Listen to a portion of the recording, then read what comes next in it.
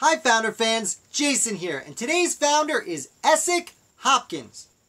Now our story today begins with the creation of the Continental Navy, because when they created the Continental Navy, they needed to put someone in charge, and the first Commodore they chose in any American Navy was Esek Hopkins, Rhode Island's own. Now it probably helped Esek that his brother, Stephen Hopkins, was in the Continental Congress and a signatory of the Declaration of Independence, and a prime mover toward independence in the first place.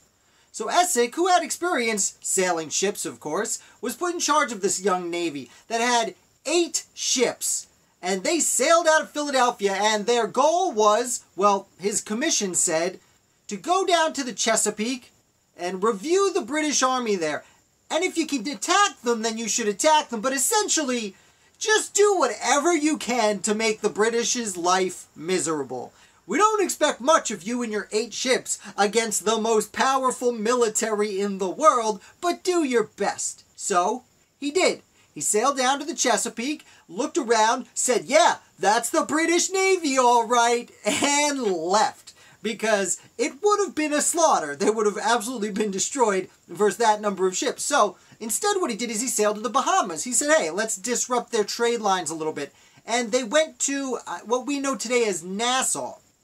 And he landed on Nassau and attacked a fort and actually landed and took the fort. And this is very important because this is the first time that more or less were the United States Marines landed on foreign soil for the very first time. They took the fort, they took all the weapons and ammunition they could and packed them on the ships, and then they left. Because what are they going to be doing sitting around in the Bahamas, nice as it might be? So they went back north, and on their way north they headed to Esek's hometown of Rhode Island, because that was the best port for them to deliver what they captured and get it to George Washington, who at this point still desperately needed supplies.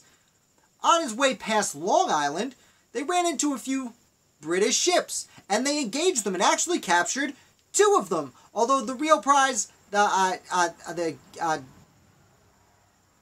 Glasgow, found it. The Glasgow was the real prize, and they were not able to take that. It was a much bigger ship, and it got away.